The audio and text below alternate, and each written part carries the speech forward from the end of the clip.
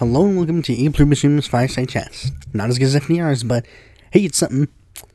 Now, you may notice my voice, or maybe you don't, but I am a little under the weather, so that's why I'm going to be doing, for this particular podcast, okay, but check out, before I get into the video itself, why don't you go check out my interview with Hector Osagura. You know, I think it was a good interview. With all that out of the way, let's get right into the news. The first thing is I'm not going to be talking about impeachment. Because I don't think it's worthy until it officially dies. So we're going to wait for that. But the thing that I will talk about, that is something that people have been hammering about for the past whatevers. The UK has left the EU, and the implications for the world are huge. Brexit has happened. After 1,316 days of political turmoil, the UK now stands alone as the first nation to have ever left the European Union. It has ended the careers of two prime ministers and left the very future of the United Kingdom in question. Scotland's case for independence is becoming harder to ignore, while Britain's perceived selling out of Northern Ireland has played into the hands of those wishing to see Irish unification. That's just the politics. Britain's economic future and place in the world have not been under this uncertain since the end of World War II. So, yeah. Brexit is happening. It has happened. Brexit is done. We will not talk about Brexit anymore. Brexit is done. The only reason that Jeremy Corbyn lost is just finished now. So hypothetically, Corbyn would be able to run again, but, Corbyn's saying, nah, I'm not gonna run again, I'm just gonna stay an MP, not a PM. That's gonna be up to someone else, and I might do a video talking about the Labour election, but I don't know when that is. I don't know. So I'm probably not going to do that, but okay, so I'm going to move on to the next story, which is fun, I guess. Mother of success kid demands Steve King stop using his meme. She fears the copyrighted photo of her son, now 13, will be associated with the bigotry of Representative King, an Iowan representative who has used it in a campaign fundraising ad. Now, for those who don't know what this is, because this is an old meme. Do you remember that picture of a little kid that is grabbing sand and he looks determined? Yeah, well, that meme is called Success Kid, and apparently Steve King has used it in an ad. And the mother is mad. She is demanding Steve King don't use that meme anymore because she owns the copyright to that meme, I guess. The reason is because, the reason is kind of obvious. She doesn't want her son to become the next Pepe. Now, for those who don't know what Pepe is, where have you been the past 3 years? Well, 4 years, technically. No. Yeah, probably just 3 years. So, Pepe the Frog, for those who don't know, is a popular internet meme of a little frog who's happy. The alt-right, people started using him in racist ways, because every meme is going to be used in a racist way at one point or another. And then the Anti-Defamation League literally said that Pepe became a hate symbol. Like, they made the entirety of Pepe a hate symbol, which then led to more people to use Pepe in racist ways. And Pepe has officially become a literal symbol of the political alt-right. What? Seriously? Seriously? You allowed the alt-right to use a stupid, silly frog? Seriously, there was no reason that they... and the Anti-Defamation League changed their mind now. Now they put a little blurb that says, we only talk about Pepes in racist ways. Those are the bad Pepes, not the entirety of Pepe. It's like, yeah, no shit, duh. That's the point. That's the joke. You can disagree with the joke, but that's the joke. The joke is supposed to be like, haha, it's funny because Pepe is wearing a Klan outfit. That's funny, right? That's the joke. Like, it's the reason why other symbols are just like, if you let them use the symbol, they will take it. Like, now doing the OK symbol is considered white supremacist. Milk is white supremacist. What's another white supremacist thing? The clown emoji is white supremacist, apparently. I don't know what, like, I mean, there's another white supremacist one. Oh yeah, there's like a bunch of like ancient letters that are white supremacist now. It's like, what? This is so confusing. This is so stupid. I mean, to be fair, white supremacists have always been stupid. I mean, they're the ones who, in order to counteract people knowing who they are, decide to wear stupid ghost costumes.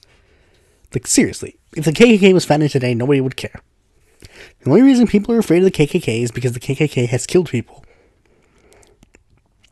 That is why people are afraid of the KKK. If they didn't kill people and were just founded today, nobody would care. They'd be like, haha, the stupid white supremacists with silly ghost costumes.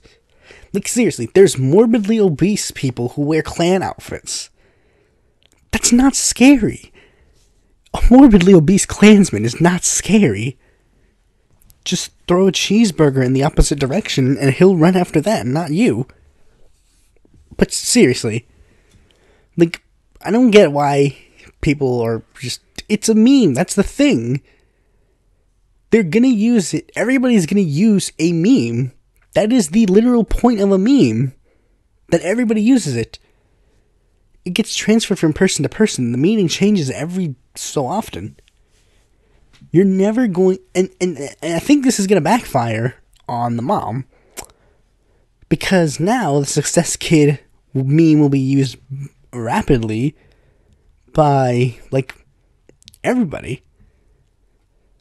I mean, seriously, it's going to be used in one way or another. Now I'm pretty sure white supremacists might just get the okay to use it. Okay, so, next story. Trump unveils his Middle East plan amid Palestinian rejections. United States President Donald Trump unveiled his long-delayed Middle East plan on Tuesday, a proposal the Palestinian leader called a conspiracy that will not pass. Today, Israel has taken a giant step towards peace, Trump said as Israeli Prime Minister Benjamin Netanyahu stood by his side. My vision presents a win-win solution for both sides, he said, adding that Israeli leaders have said that they will endorse the proposal. Before the proposal was announced, Palestinians called it dead on arrival, saying that it was an attempt to finish off the Palestinian cause. And they've stated 1,000 no's. So yeah, I haven't read the entirety of the plan, but here's what it says. It says Israeli sovereignty over major illegal settlement blocks in the occupied West Bank, and Jerusalem will remain Israel's undivided capital, and there'd be some sort of Eastern Jerusalem that he doesn't elaborate on that would serve as the capital of Palestine. No, it says right here, he later said on Twitter that the Palestinian capital could be in parts of East Jerusalem. And apparently, and the thing is, they don't even allow travel between the two areas. There's one part of the plan where he literally shows, like, the only way for Palestinians to get from the small part of the Gaza Strip that they have to the West Bank under this plan is to go underground. Like, they have to go in an underground tunnel. They can't even travel through Israel to go do it. And I mean, this is stupid. And I mean, the thing is, like, Trump unveiled his plan. Like, many people have noticed this. Trump was there when he unveiled his plan. Netanyahu was there when he unveiled his plan. Guess who wasn't there? Leader of Palestine. Because he didn't get a say in the plan at all. The Palestinians have never gotten a say in any of the plans to divide Israel. Even the most fair plan that they could have possibly given, the 1947 partition plan, Palestinians didn't get a say on the matter. Literally, here's what happened. UN made the plan and said, "Hey, Palestine, we're gonna drop a bunch of Jews in here. Is that okay?" Good. And I mean, Palestinians were like, "No, thank you. We don't want that. Get that out of here. This is our land." And then Israelis formed a government anyways. Then Palestinians were gonna fight back because, I mean, a bunch of people just invaded their land and declared their own country. I mean, this sounds Trumpian, but I mean, if you were the president of the United States and then some people from, like, China just flew in and then, like, took over Delaware, or not even Delaware, like, took over, like, I mean, like, took over the equivalent of, like, Texas and California put together, wouldn't it be a bit like, huh? Excuse me? You'd be confused.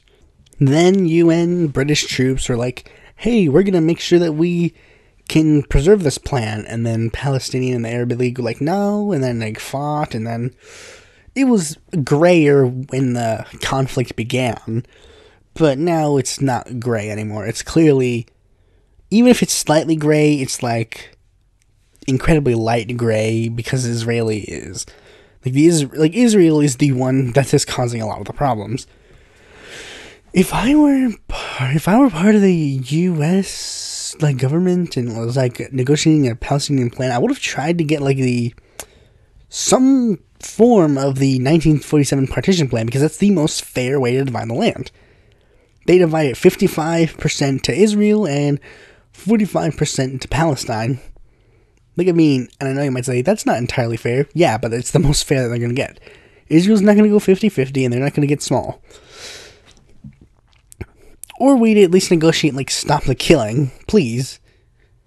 So anyways, speaking of Palestinians, the next story. Tlaib promises to preserve party unity after wading into Clinton-Sanders row. So basically, here's what happened.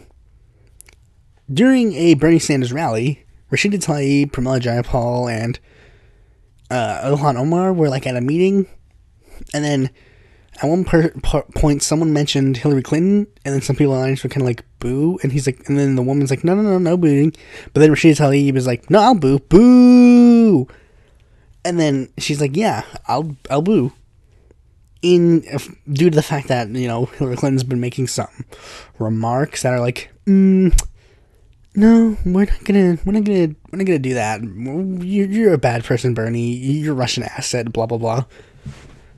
And now Rashida's kind of backing away, saying like, yeah, I just kind of let the moment get to me. And it's like, no, Rashida, this is why we love you. You let the moment get to you. And you should be 100% justified.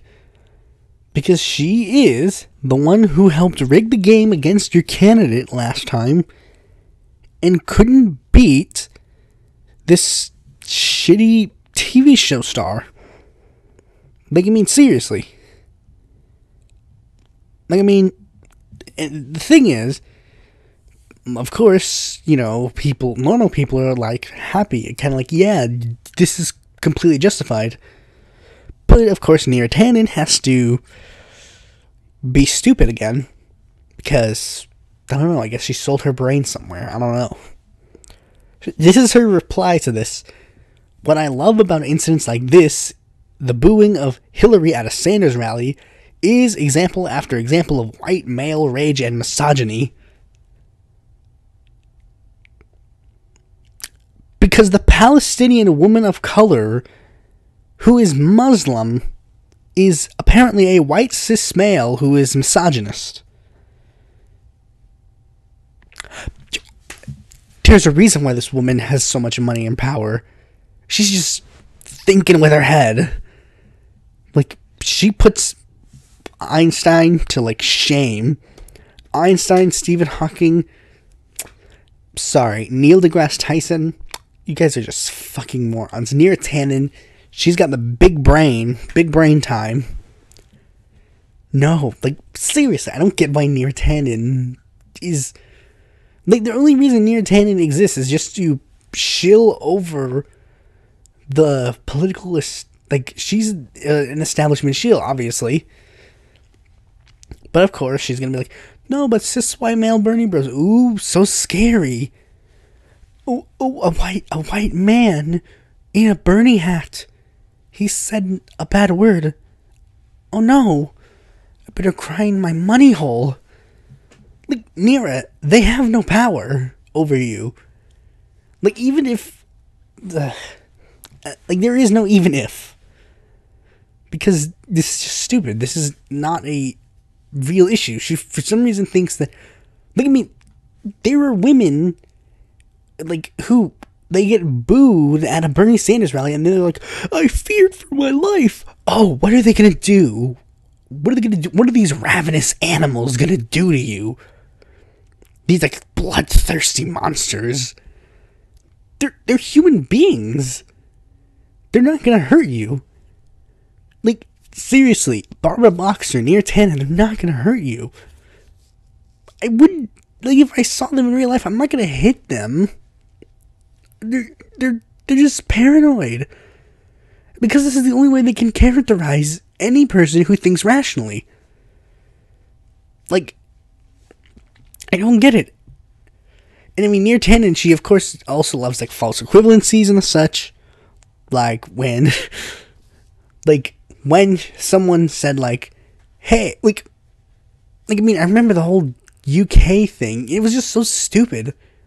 One day she's like, Jeremy Corbyn is a huge, terrible anti-Semite. I don't see why people would support him. And then people call her out like, no, we should probably vote Labour. And she's like, oh, you're advocating for voting for a major party now, but in 2016 you were advocating for Jill Stein. See hypocrisy much? Like, and, like, I don't, like, well, this is, just, like, you see how I'm just, like, stuttering, because, like, I can't understand the process, because they are different, like, there's ideological reasons. Like, the reason people voted for Bernie, then Jill Stein, and also advocated for voting for Jeremy Corbyn is, shock all shocks, because those three align ideologically. And the reason why you're advocating for people to go vote for Joe Swinson of Liberal Democrats and Hillary Clinton is not special or anything. It's because they have ideological similarities. And then, like, the day after Corbyn lost, she's like, why did he lose? The reason why he lost is this big anti-left campaign when she spent the last week literally shitting on him. Look at me, I'm gonna move on, because Near Tandon, like, I don't even... In a real world, like, in a world that would make sense, Near Tandon, Bakari Sellers, and all these big, mainstream, like, corporate news people would be out on the streets begging for money, because they do not contribute anything worth contributing. All their opinions and all their quote-unquote facts are shit. The next two stories are covering our favorite buddies, the DNC. The DNC overhauls debate requirements, opening door to Bloomberg. The Democratic National Committee is drastically revising its criteria to participate in the primary debates after New Hampshire, doubling the polling threshold and eliminating the individual donor requirement, which could pave the way for former New York City Mayor Mike Bloomberg to make the stage beginning in mid-February. Candidates will need to earn at least 10% in 4 polls released from January 15th to February 18th, or 12% in 2 polls conducted in Nevada or South Carolina in order to participate in the February 19th debate in Las Vegas. Any candidate who earns at least 1 delegate in the national convention in either Iowa caucuses or New Hampshire will also qualify for the Nevada debate. Okay, so this is a big thing. And just same people are making the same arguments. Normal people are calling out the hypocrisy and flat out just BSing the DNC's making, while the moderate wing are going like, oh, this is great. I don't see what's the problem. For those who don't know, let me explain their problems. The DNC said on way before the 2020 election that the rules were that the DNC would, this is how the debates would go. You have to meet the donor criteria, you have to meet a certain donor criteria, and a polling criteria. One of the two, or two in the earlier debates. They set these rules on day one. And certain candidates, of course, did not meet this exact criteria. But when those candidates cried foul, they did not get their ideas heard. And when certain candidates did get, like Mike Bloomberg, he, of course, hasn't been making the donor criteria because he doesn't have a donor criteria. He doesn't accept donations, which means he could never make it into the debates. So, literally, there's just no way he could make it on the debate stage. But the thing is, if he didn't have that criteria, he could make it on the debate stage, which is why the DNCs are saying, okay, now we're going to remove the donor criteria. Despite the fact that the donor criteria is literally the more important criteria. If people are willing to give money to a candidate, it shows that they're willing to put their vote to that candidate. Like, that was the point of the donor criteria. It was their whole little stupid thing. Like, oh, we can't, of course, just ban big donors, but you have to make a certain amount of individual donors to show that we are the party of the people. And they can't control the donors, obviously. They can't control the polling. They can control how many polls get released. They can control what polls count and not. And they've done it before. They've done it to Tulsi. They've done it to Gravel. They've done it to Andrew Yang. Like, and the thing is, people are like, oh, I mean, this makes sense. But look, this is serious. Steve Bullock, Mike Gravel, Tulsi Gabbard, Marianne Williamson, Michael Bennett, Cory Booker, Julian Castro, and Andrew Yang, all at one point or another, asked for the DNC to shift their rules. Steve Bullock said that he qualified for the first debate, so he should be let in the first debate. Mike Gravel said he met the donor threshold, so he should get in the debate, but they were Tulsi Gabbard. She said that she met the polling criteria, but the DNC would not count the polls for her for some reason. Marianne Williamson said that the amount of polls that were being released were not good, that they should release more polls. Michael Bennett also stated that people should consider more polls should be released, and the donor criteria should be counted a bit more. Cory Booker and Julian Castro said that the polling threshold was also being skewed against them, and Andrew Yang said so as well. But all of them, when they were talking about the polling threshold or whatever other issue, the DNC was like, sorry, we can't help you. The rules have been set. But Bloomberg, now he gets to have his voice heard on the debate stage. Because we didn't have enough billionaires on the debate stage. We needed more. This is just stupid. But the bigger stupid is this. DNC members discuss rules changed to stop Sanders at the convention. A small group of Democratic National Committee members have privately begun gouging support for a plan that could potentially weaken Bernie Sanders' presidential campaign and head off a Booker convention.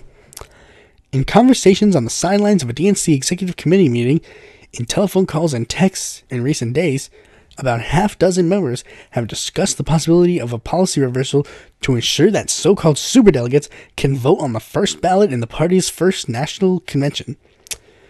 Such a move would increase the influence of DNC members, members of Congress, and other top party officials who now must wait until the second ballot to have their say in the convention is contested. You have learned jack shit.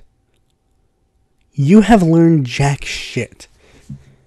If the DNC pulls this shit again, this is even worse than 2016. Because in 2016, that was just the rules. In 2020, they're literally changing the rules halfway through the race. This is the equivalent of me playing chess with you. Then all of a sudden, I say, oh no, you can't move your piece like that anymore. All your pieces can only move one space at a time. You're like, wait, that hasn't been the case before. But I'm like, yeah, but, you're close to winning, so, I have to stop you somehow. Like, seriously. Seriously. This is bullshit. Like, this is stupid. And for some reason, some people are just going along with this. When there's literally no reason to. The superdelegates don't help the party. They hurt the party. They made people lose faith in the Democratic Party. There's a reason why. There's a reason why Movement for People's Party exists. There's a reason why the Green Party has gotten a big amount of members in recent years. It's because the Democratic Party is trying to pull stupid shit, even though they're called the Democratic Party.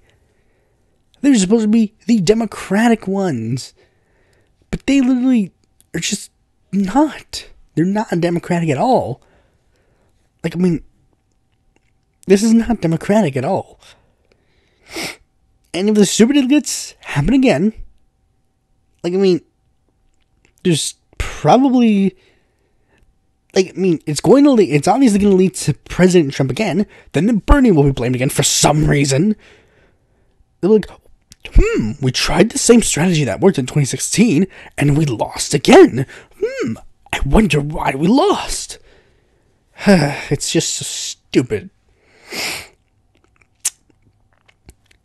Anyways, to add a little bit of sad levity, John Delaney drops out of presidential race. Former Maryland U.S. Rep. John Delaney has dropped his bid for the Democratic nomination for president. Delaney made the announcement Friday. It has been a privilege to campaign for the Democratic nomination for president, but it is clear that God has a different purpose for me at this moment in time. Wait, is he trying to kill himself?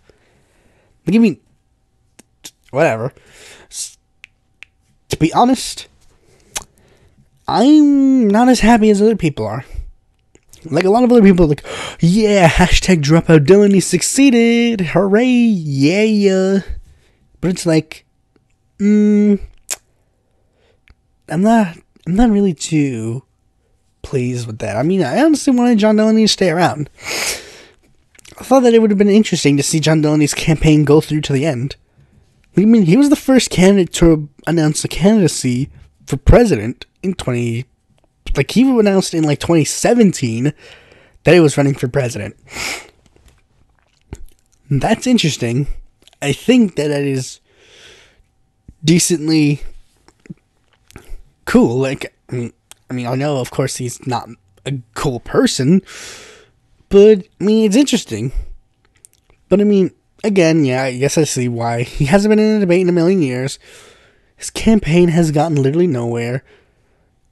So, yeah, it's literally not at all surprising that he is dropped out at all. So, yeah, farewell, John Delaney.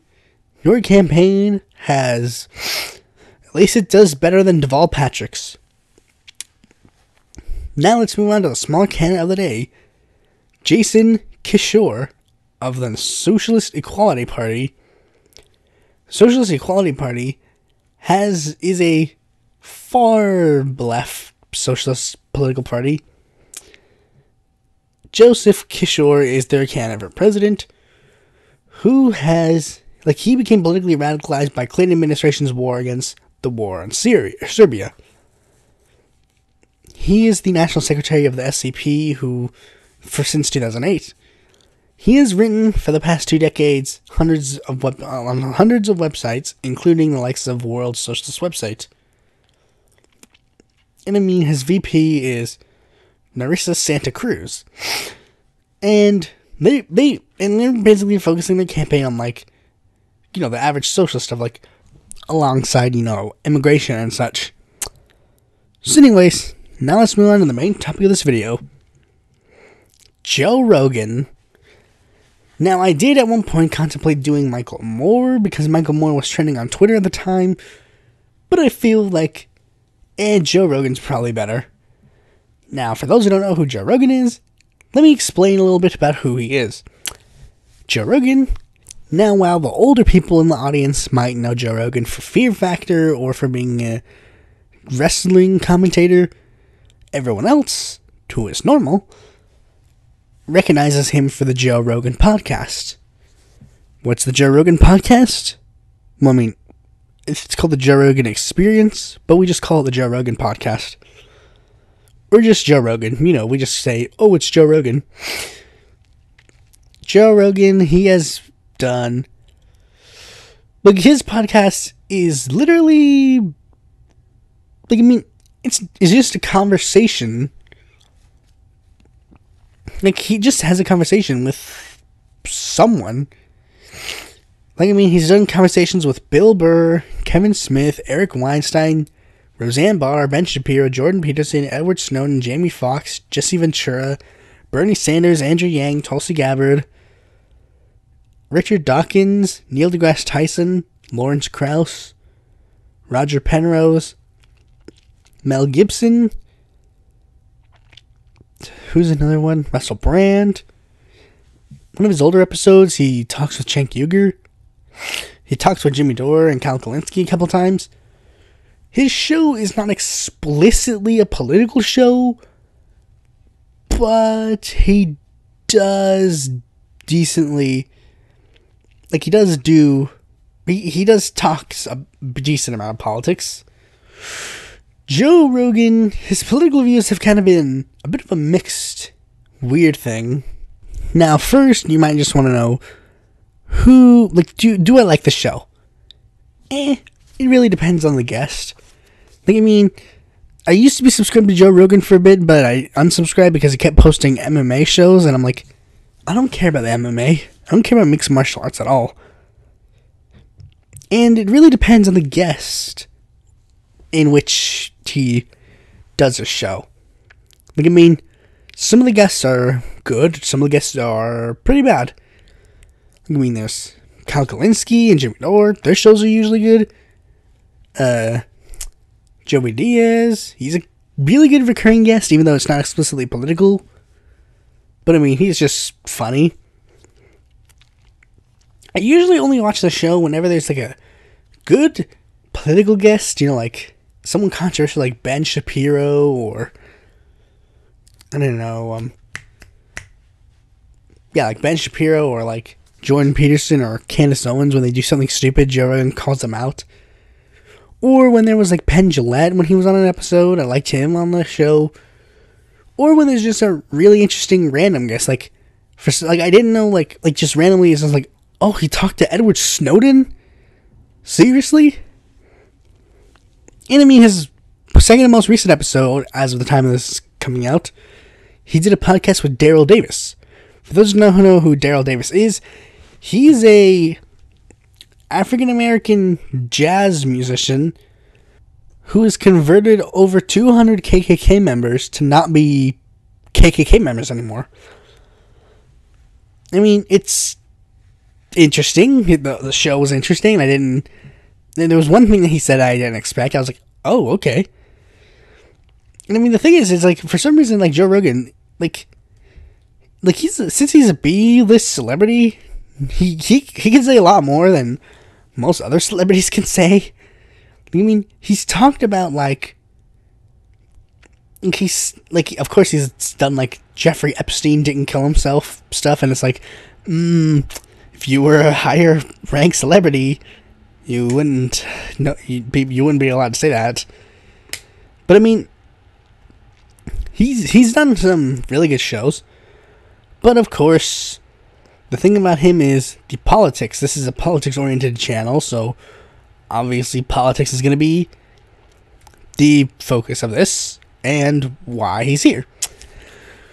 So Joe Rogan's politics has kind of been interesting. Joe Rogan, he has... Okay, so let me start out with this. Like, currently, he is I guess he's a Bernie Sanders supporter for this election. At least that's what he said in one of his more recent podcasts. He said, I think I might vote for Bernie. Even though a little bit ago he said that he was going to vote for Tulsi Gabbard. He also expressed support for Andrew Yang and UBI. But it doesn't seem like he's going to be voting for Andrew Yang. It seems like he's going to be voting for Bernie. That led to some issues because Joe Rogan has said some, like I said, controversial things. Or, I mean, things that you might think are not controversial, but just are. But, like, the thing that got him in trouble was the fact that Joe Rogan has said some things about transgender athletes. And some things about transgender people in general. He said some things about transgender people in general that are just like, huh?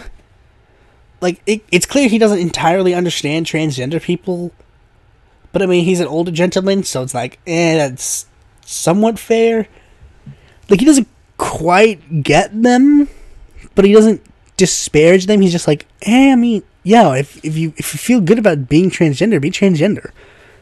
But the thing where he 100% draws the line, which is a place that he holds closer to his heart, is when transgender athletes compete in,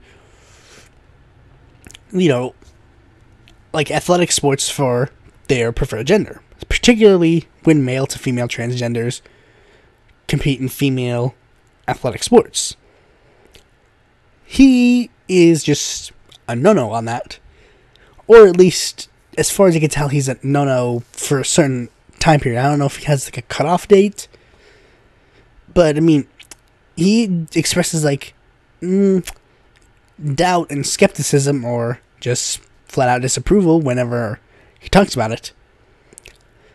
And, I mean, there's definitely a little bit of a gray area in some aspects of it.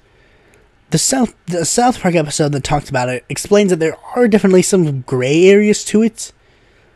But inevitably, the thing is, I don't care. I'm not an athlete. I don't care about athletics. And I mean, I really just do not care about this debate. It's not a politically big issue. And inevitably, yeah, I just don't care about this issue. Transgender people, if they want to compete in these athletic events, so be it. I don't care. But Joe Rogan, he has a little bit of a but I mean, otherwise he doesn't explicitly. I mean, his other political views are, of course, rather lefty in some aspects. He stated how he wants universal health care. He stated how he wants, legalize marijuana. He wants, he's basically saying, some lefty things, some things that are not so lefty. But his controversies also comes from the fact that he's talking to people like Ben Shapiro or Milo Yiannopoulos or Dave Rubin or Candace Owens. Like, people that are considered no-nos.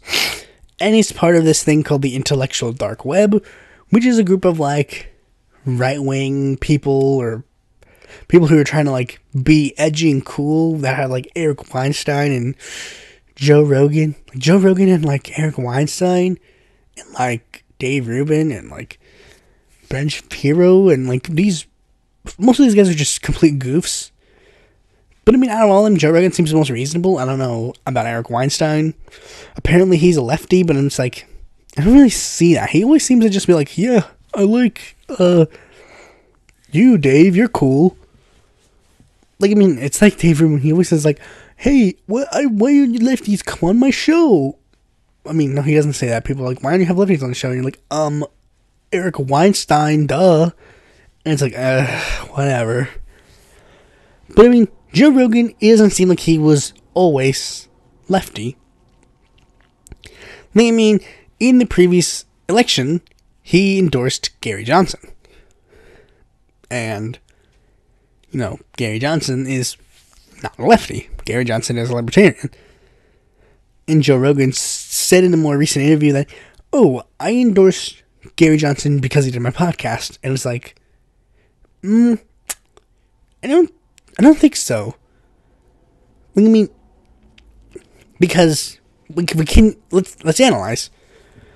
Who did he endorse in the 2012 election? He publicly endorsed Ron Paul's candidacy for president. So, yeah. Rogan seems to come from a more libertarian standing. And it can be emphasized by the fact that in 2018, he endorsed the candidacy of Larry Sharpe for the governor of New York, who is also a libertarian. So, of course, Joe Rogan has a bit of a libertarian tendency. Fine. I have a bit of a libertarian tendency too, mostly on, like, social issues. But, I mean, it's fine. He can be whatever political ideology he wants. But there is another political endorsement that is definitely like, huh? But it's, like, way back. It's not even, like... It's weird, but I think it's just at least worth mentioning, at least to show his political evolution. Apparently, in 2006, he endorsed the candidacy of Brian Barton for California District 53 in the Republican nomination. Brian Barton is a huge, like, he was a member of the Minuteman Project, which is a group of, like, far-right, like, guys who would be, like, a right-wing militia to, like, guard the border from any Mexicans entering.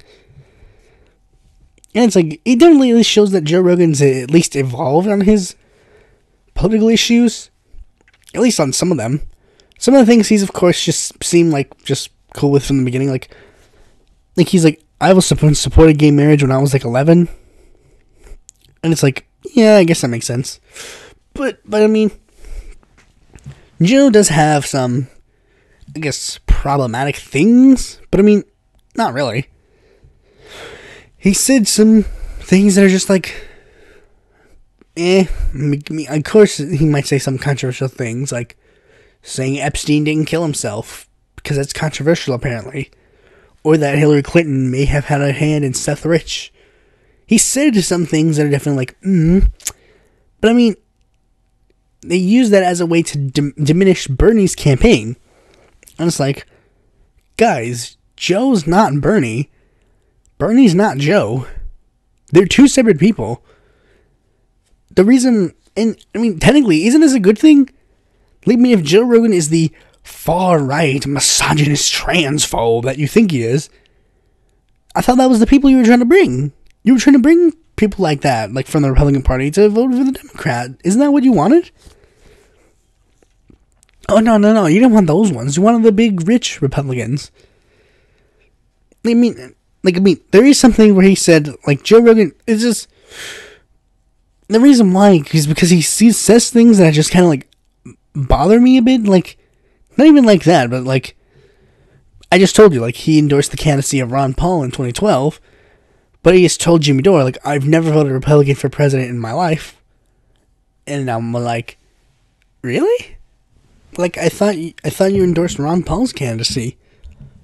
But I mean, again, if Joe Rogan evolved, that's good.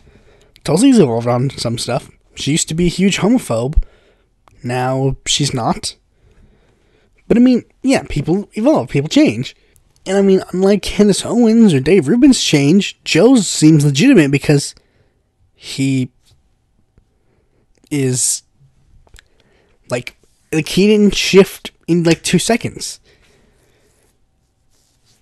Republican Minuteman, libertarian, who has a bit of a Republican stint, libertarian-like Democrat, Bernie.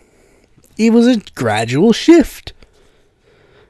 Like, I mean, and Joe stated, like, he was, like, in 2016, like, he was like, oh, Bernie's super far left socialist guy who says, like, things should be free. It's like, But then he's like, when he actually hears the guy, he's like, oh, this makes just makes sense. And that's the point. If we just say this is normal people.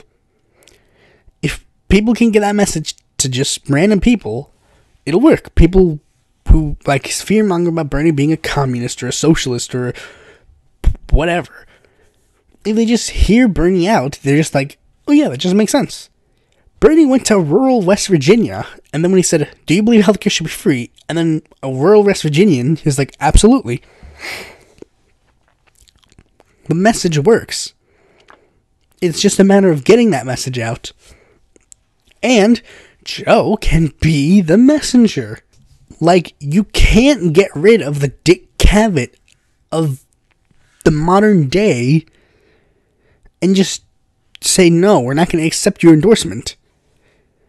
And you might say, come on, dude, isn't saying he's the Dick Cavett of our modern day, like, a bit of a ego stroke?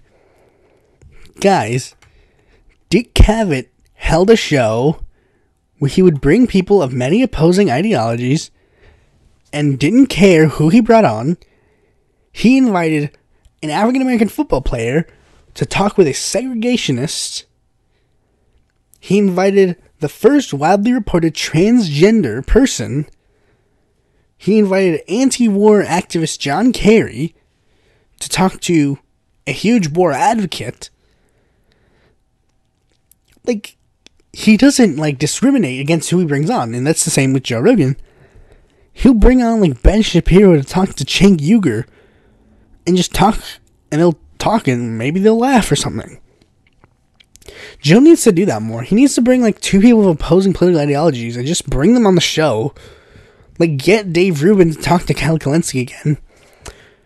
So anyways, that's pretty much all I gotta say about Joe Rogan because my voice is probably about to give out. So, yeah, Joe Rogan, pretty good show. His political views are getting better. Just needs to get a little further. Thanks for watching this video. Be sure to like, comment, subscribe, and click that bell to be notified when a future video of mine comes out. And if you're interested in more content from me, you can go to my website or follow me on Facebook, Twitter, or Quora, or check out my articles on the Independent Political Report.